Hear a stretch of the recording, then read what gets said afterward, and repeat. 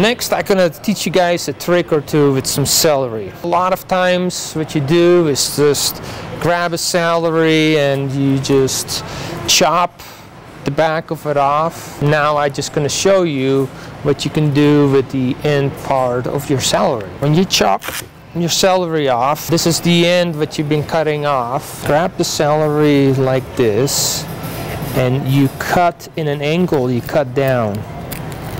Okay, you cut it all the way without cutting the rest of the celery stalks, and you pull this little piece out, and there's the beginning of your flower.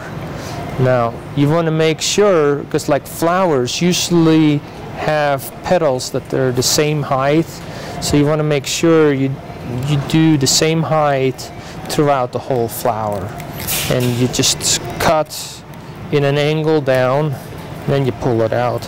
Sometimes, you know, you have a little piece that doesn't come out. You just cut a little deeper and pull it out, yank it out like that. And then you just, you know, go all the way around like that. And when you come to the center, you want to leave those little leaves in the middle, and that will become the pistil of the flower. It will keep really good if you put it in ice water, and it should keep up for 3 to 4 days. Over here with celery, I made kind of a wreath. That's pretty cool. Let me take the garnishes out so you can see this better. This is pretty easy to do, and it looks pretty fancy. So I grab celery stalk just like that, okay, and lengthwise I half it to the middle, okay, and then I grab a paring knife,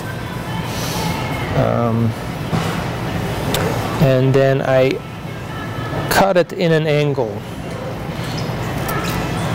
and then just keep going all the way through. Make sure that you go in a nice angle so you can get a really nice effect.